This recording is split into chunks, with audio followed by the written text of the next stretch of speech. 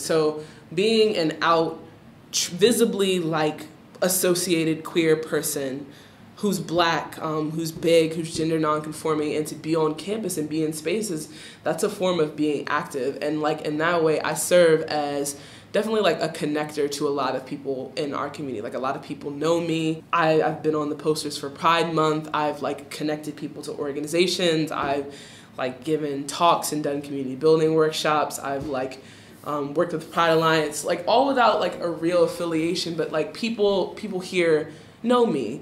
And I feel like that is my greatest activeness in service to the community, is being solid, or coming to a place of being solid in who I am, and being visible in who I am, and having that be something that can help other people in similar spaces.